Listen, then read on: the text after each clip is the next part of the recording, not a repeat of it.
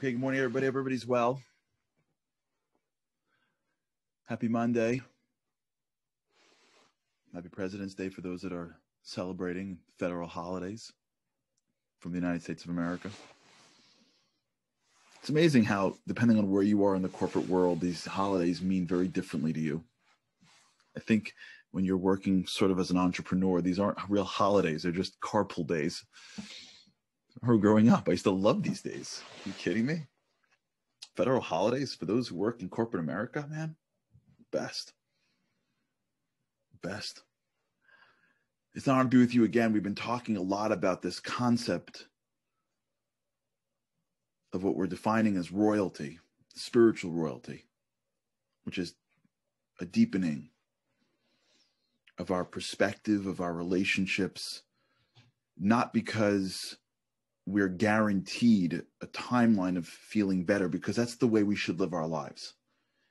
It's very freeing when we start doing things that are right, expecting nothing in return. It's super hard. I'm not there, but it's freeing.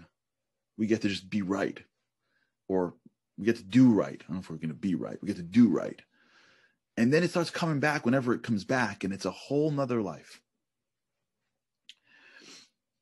Today, I want to go into a concept that it seems very simple. This happens every once in a while. It happens all the time, right? I think. But it's something that I think is really hard. We may have touched on this before here, but it is very much aligned with the idea of seeing spiritual. Now, I don't remember the details of this. I remember reading a Harry Potter book. I don't remember, and I'm sure there are people that have read more. I read the first one, I think.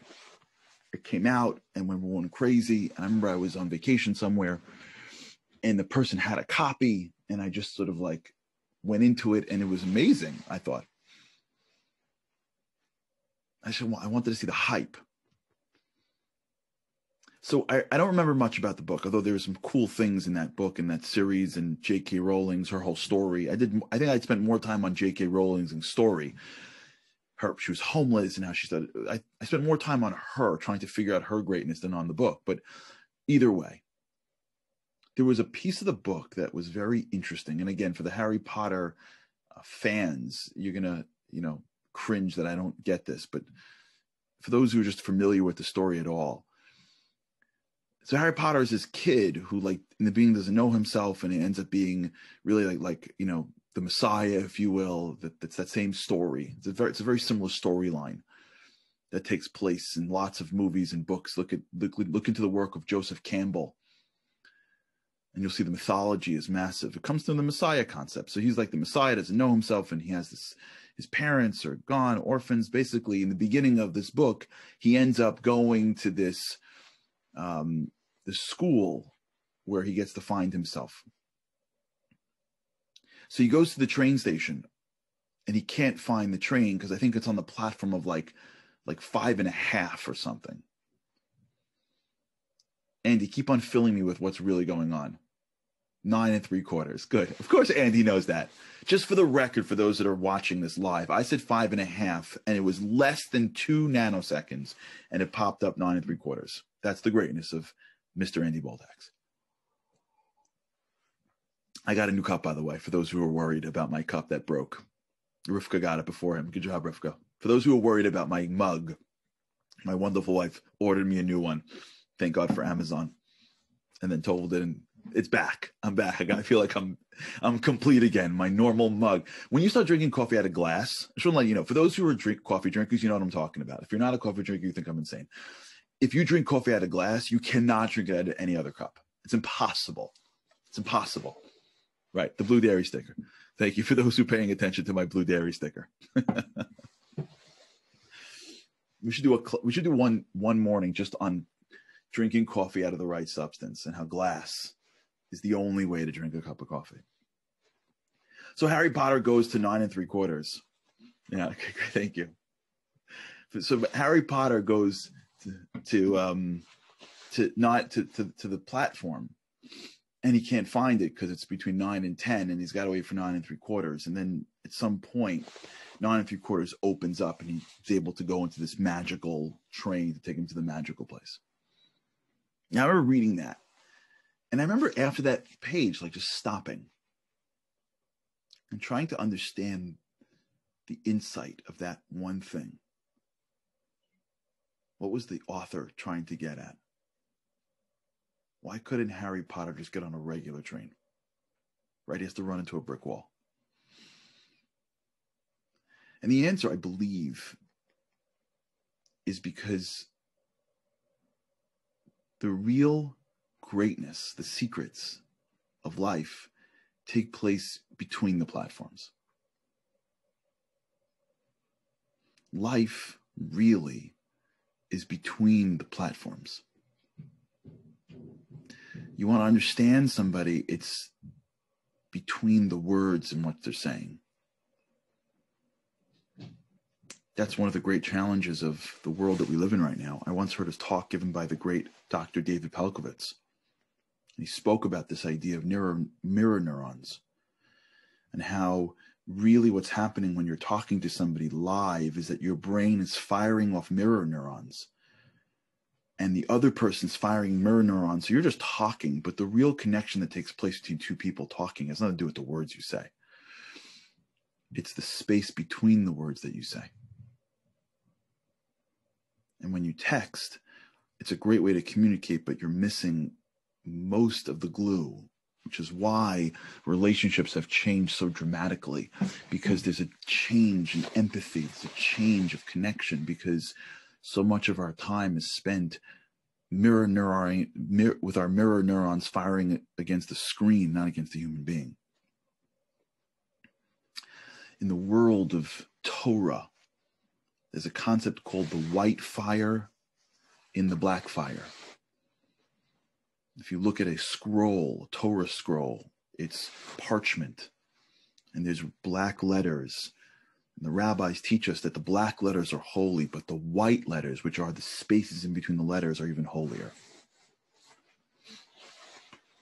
White fire. The energy between the words. The connection of silence that takes place between two people. That's where the magic happens. 9 3/4. You got to run in between the platforms. Now think about the most powerful moments you've had in your life. Probably it's in between your daily activities. Probably it's the time in which things stopped. And you had to do things that you don't typically do, and those become the sweetest. For some people, the blessing of the virus, of course, there's a lot of negativity, but the blessing of the virus was they had to live in the white fire. I know a lot of people that when they go on vacation or when they think about their weekends, the things that are the most valuable to them are the quiet moments. The moments before the world gets up, the moments after the world goes to sleep, the moments when they are having a mundane conversation with somebody. These are the moments that are the ones that feel different. And we don't get a lot of them because as soon as they start to come in our day, the barrage of words and images that come at us keep the platforms running. The trains always run. It's the 9 3/4, so to speak. It's the between the raindrops. That's really where the magic happens. By the way, that's why for those that are practicing Shabbat, you know what that means. And it's not even the whole Shabbat. That's only if you do it like at the highest level. Usually it's the beginning of Shabbat.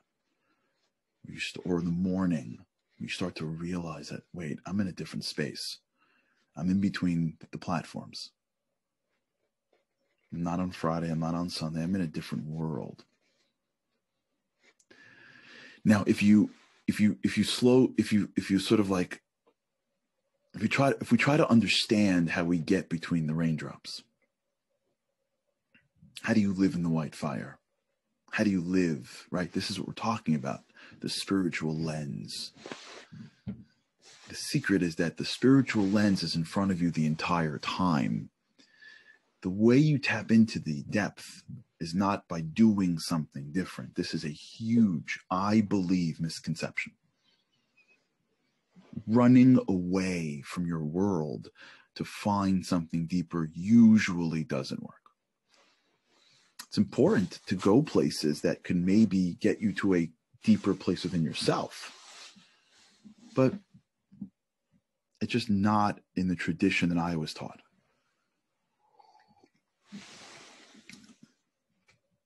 That the way you find depth is by running away from your world.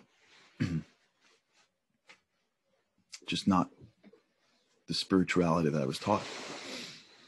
If that would be the case, God would find depth in the angelic spheres. He doesn't. He finds depth in the human spheres. All the depth that we want in life is right before our eyes. We just can't see it.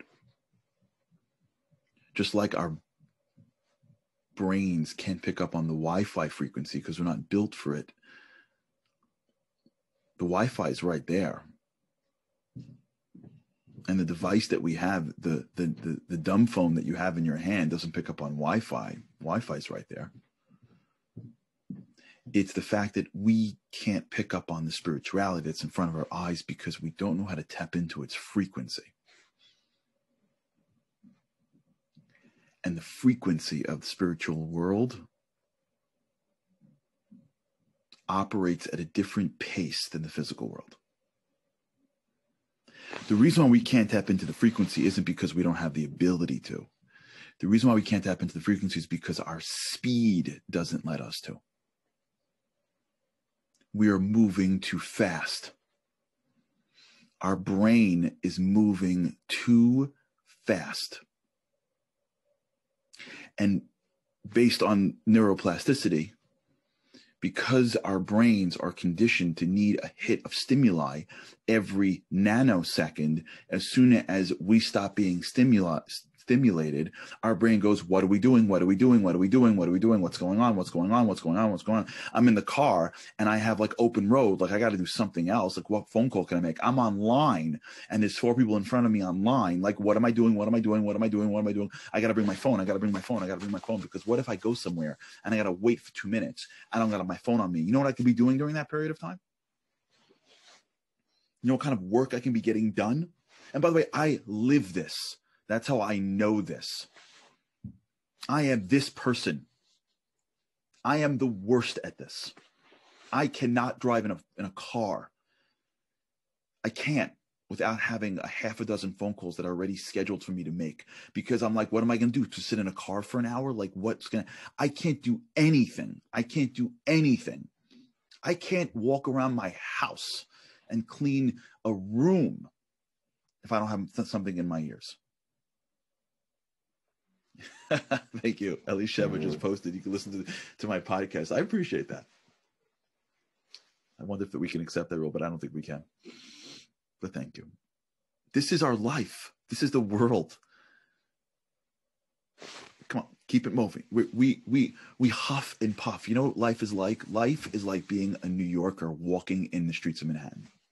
For those who are listening that have never been to Manhattan before, during the pre-COVID era, I want to give you an experience that you probably shouldn't do. It's not worth the money. But if you're ever in New York, it is worth it when the city, the city comes back to normal. Right now, the city is a shadow of itself.